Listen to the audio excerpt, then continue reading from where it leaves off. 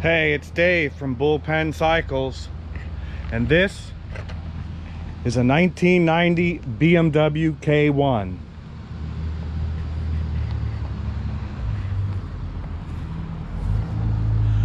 I bought this bike, I looked it up, in 2014. It took me 5 years to finish it. And in the end, I was so disgusted, I never rode it. I just threw it in the corner of the shop and threw a sheet over it. Today, we ride the BMW.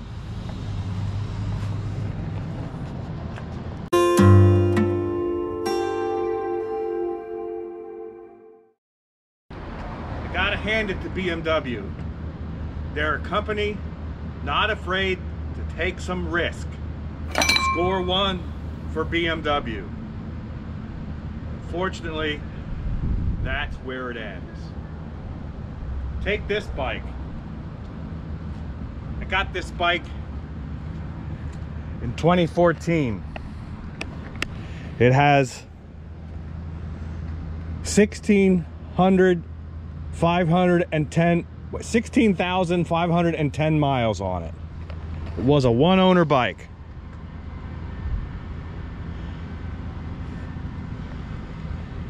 This defined, or at least as BMW would have it defined, it defined the sport touring segment. But guess what? No hard luggage. Strike one for BMW. You got soft luggage, and this had soft luggage with it, and soft luggage would strap everywhere on the bike, and the straps would rub the paint and break the plastic. I had to go all through this plastic. Here's another thing that happens. It took me 1.5 years to get both fender halves from BMW. They tend to crack right here. This bike, it's cracked just sitting in the shop.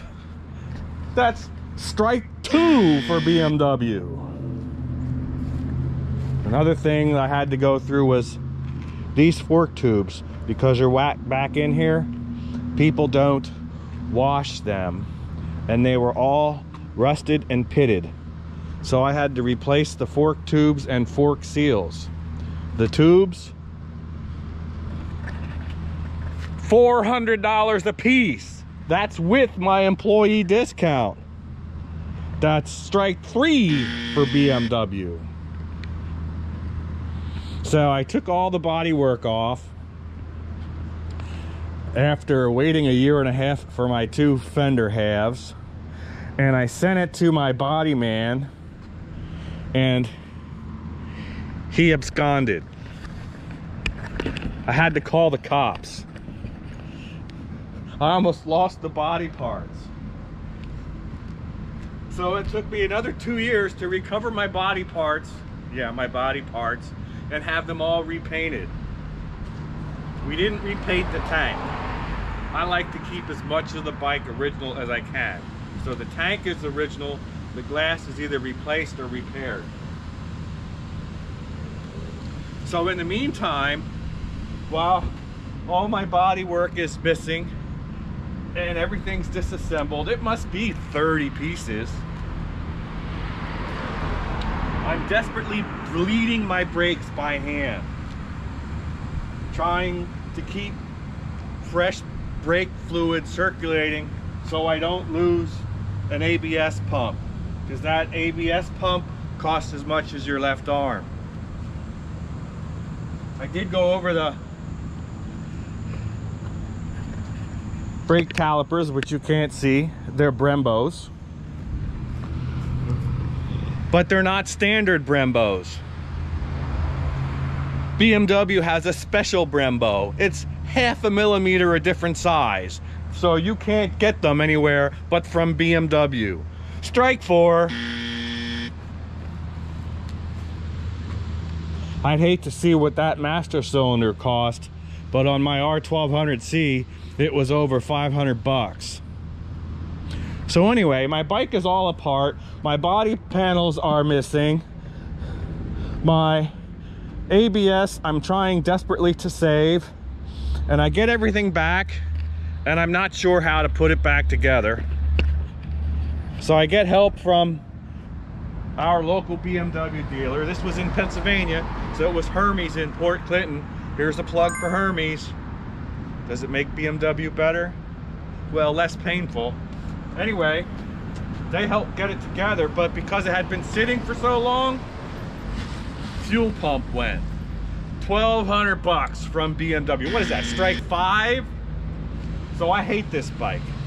I was so disgusted, I threw it in the corner and never looked at it again. I just put a fresh battery in it last week. We're gonna ride this sucker. See if it brings me some joy. The last thing that I haven't done is, you can see where looks like they scuffed up the rear tire on a tire machine, and I should probably take that rim off and have it powder coated. What I tried to accomplish here was the look of an original bike as much as I could, not over restored, not erasing the history.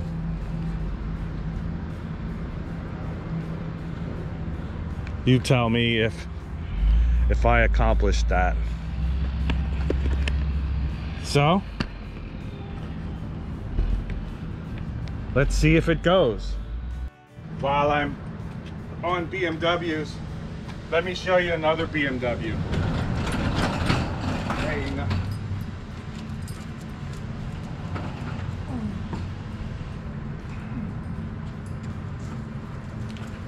This is Gary Nixon's Battle of the Legends BMW. The actual bike that Gary raced in the Battle of the Legends. Come on, Inga.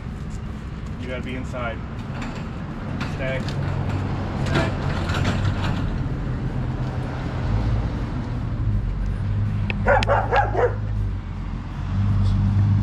I think this is from the 94-95 race.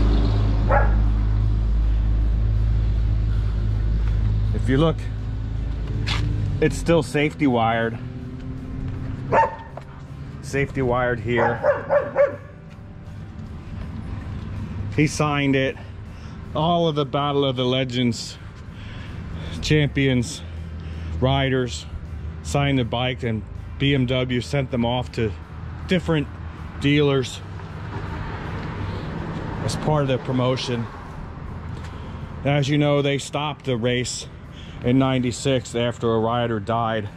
Anyway, we're taking this to ARMA in Daytona this weekend. It's January 7th and 8th.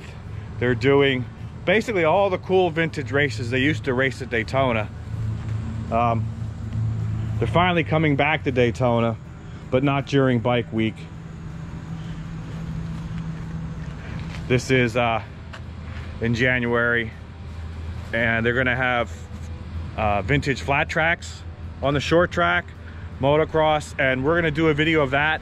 So, oh, they got a swap meet too, so if you want to see that, click subscribe or follow us, or just check back. We'll do a video on that. All right, so here we are, folks. The moment I have been dreading for years. So if the battery goes dead and the film goes blank before I get back, someone call an ambulance.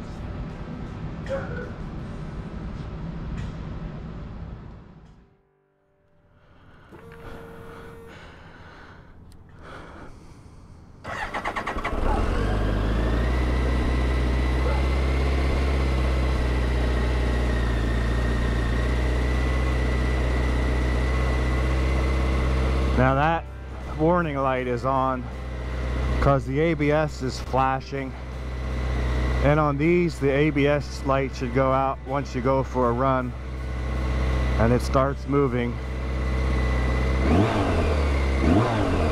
Unless there's something wrong.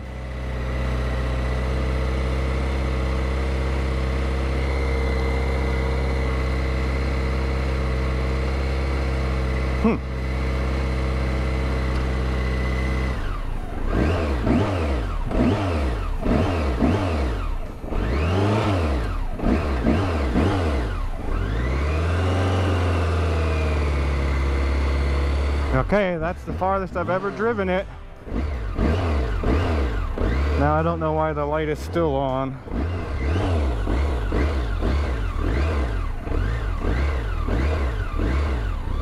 I'm keeping it running, although I shouldn't have to because it's fuel injected.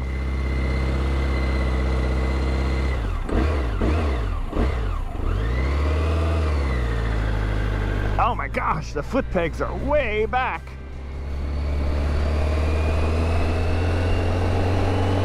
I wonder why that light's on. That's not necessarily a good thing. Oh, it's tough on the hips.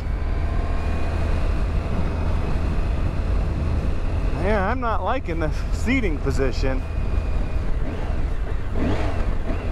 Oh, okay. As soon as you tap the brake, then the light went off. And they're working? Both of them? And it's idling. Of course it should. It's fuel injected. Drop it in first.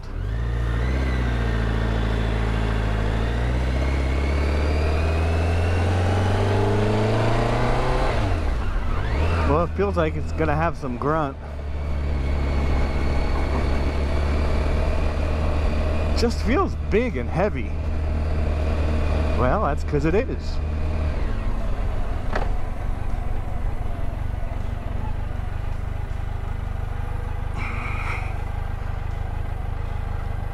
I'm coming to a complete stop so I can get my bearings. Drop it in first.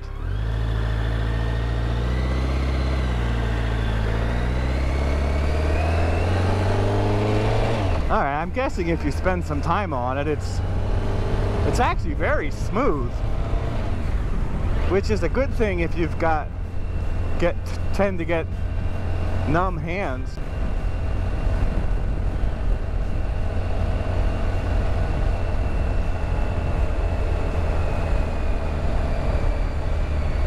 So we got no issues here.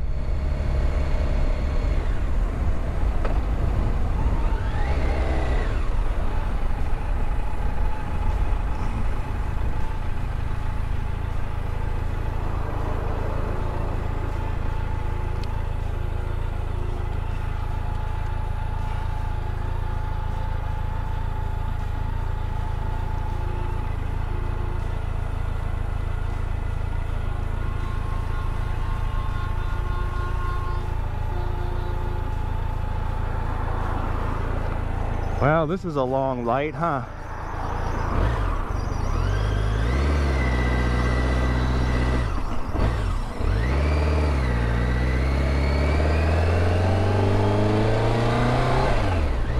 Gas gauge came on.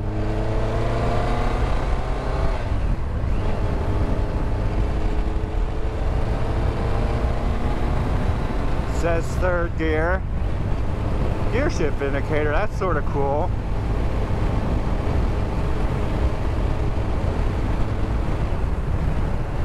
Well, okay. It's only 5. I get to scratch that off my bucket list.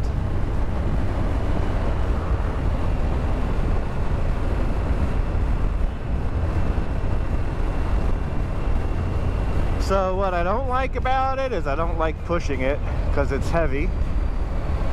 The side stand the center stand works pretty good, so you don't have to lift it up.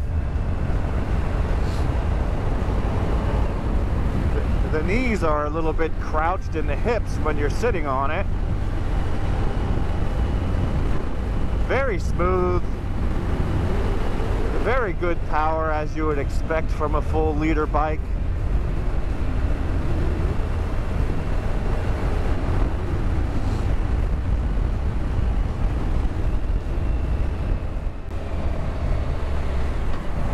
think this is an industrial park in here. We could go in here.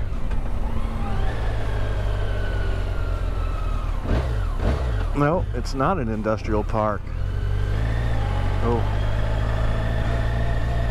Never been here before. Trail crossing.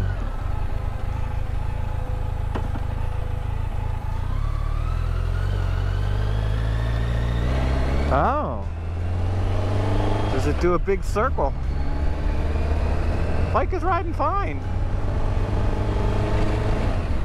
But I still hate it. For sale. Keep out.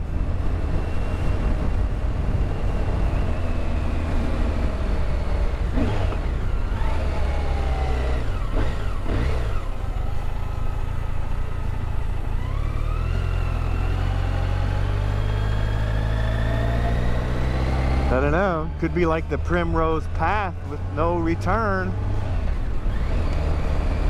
I better not go too far because I don't know how much reserve is.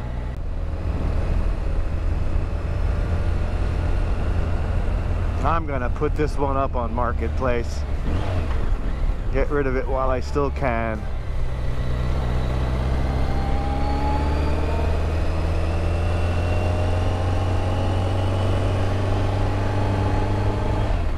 I don't know if I should turn around or keep going.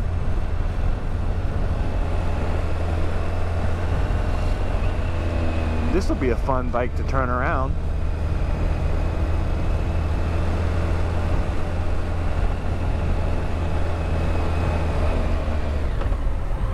Here, oh, this would be a good sport bike turn.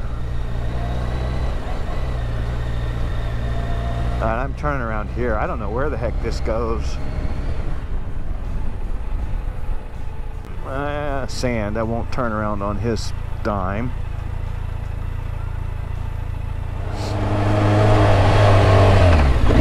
Alright, so I get better with it. I can't say I like it, but it's definitely rideable. It must be an acquired taste. Worst thing I find is